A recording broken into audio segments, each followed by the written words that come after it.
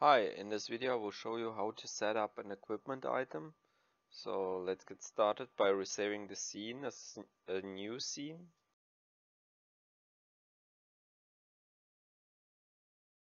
Then we go to the inventory system editor and we have already created a sword as an equipment item, but it requires equipment region. So let's go to the equipment region tab, and in the UI we have multiple slots for the equipment. Let me show you. So we have the head, shoulders, torso, amulet, and so on. And all those regions needs to be created in the inventory system editor. So let's click on the plus button and we will create all the slots here.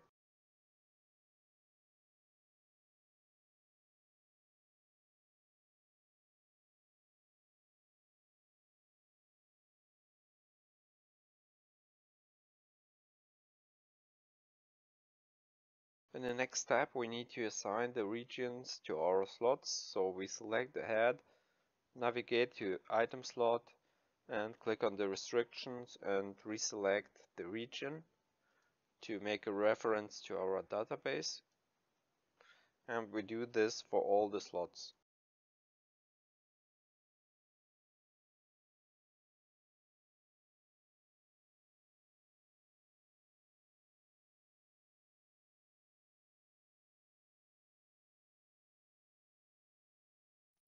There are a few more slots in the second set. Even if it is selected, we need to reselect it to make the reference correctly, because right now we have right hand also in the default database. So to make it reference to our tutorial database, we need to reselect them. That's it. And now we can go to the Items tab, select the sword and add the region to the item. So we click on the plus button and we select the right hand. So this sword will be attached to the right hand.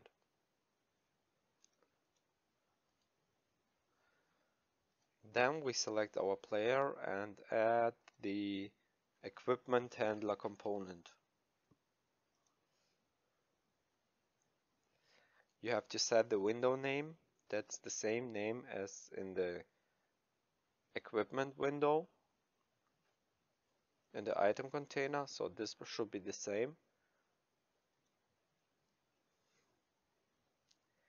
Then we click on the bones, select our database, and it will show all the available regions here.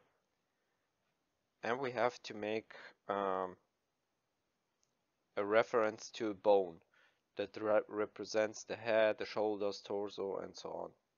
So let's expand the default avatar and go to the rig. For example, we have head here and we have to drag and drop it there.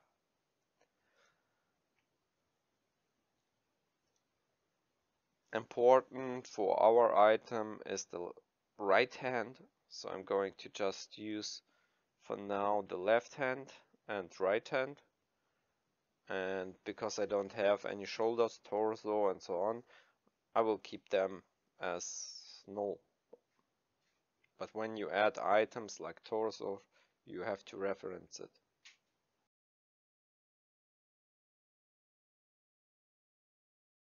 Let's break the prefab.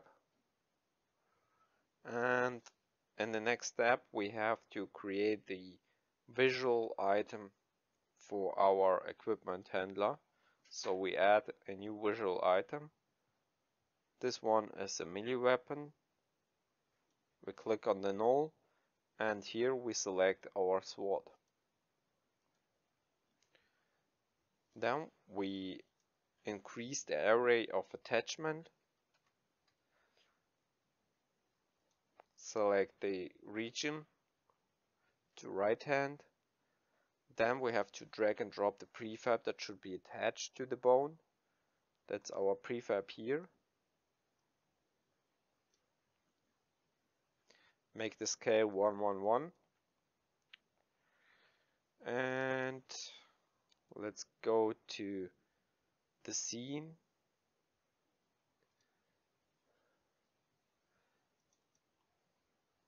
And we click the attach prefab handle.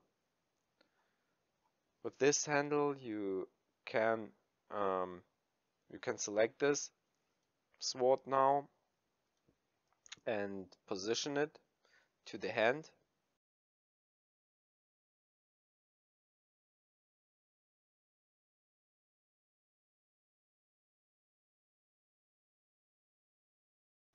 For now that's okay, because we will need to test this in play mode with the animations.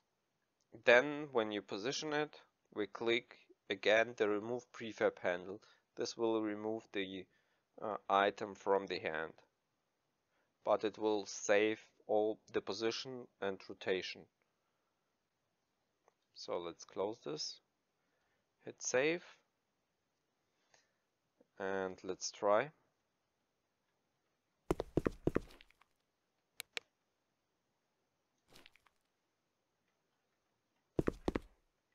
As you can see, the weapon is attached,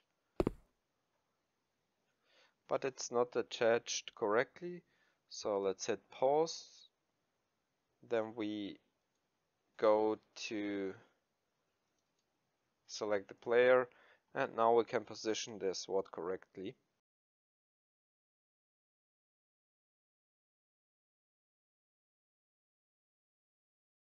I think that's fine here. So let's copy this component, this transform, go out of play mode. We go again and select the items tab here, or the items button. In the equipment handler we select the sword, we attach the prefab handle again, and then we just paste the position or the component values. So paste component values, and we have the correct position now saved here, and we then remove the prefab handle again. We got a warning here that state couldn't be found. That's let's see. Idle state is the movement, and use state is sword slash. Let's check our animator controller if we have this. So in movement we have free movement and sword and shield movement. So I'm going to copy this tree or this state here and paste it here to the idle. And when the item is used, we can use sword slash. That's this one, this state. So that should be fine now.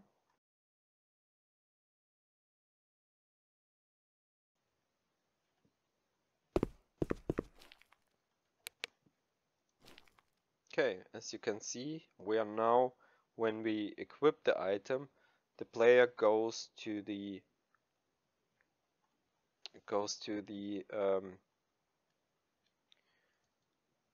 sword and shield movement. So when we select it, as you can see, it plays this animation, and when we unequip it, it goes back to the free movement.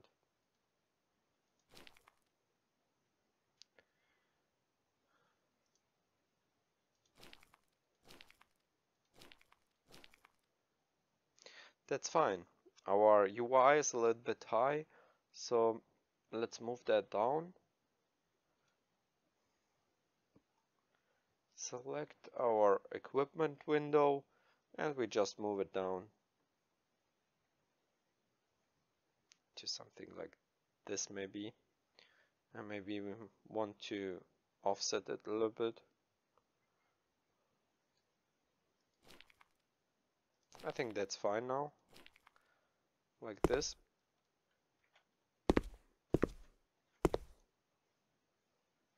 We got an error.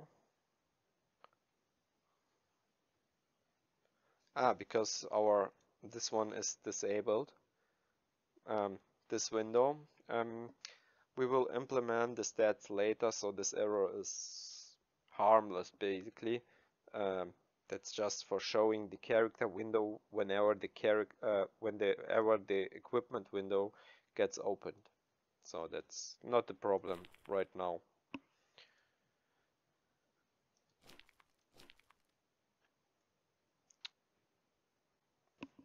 Okay, let's copy the equipment window rect transform.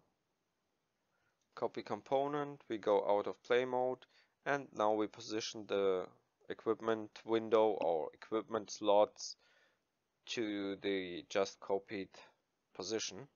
So we paste it here, paste component values, and by default we want them to be disabled, so or hidden.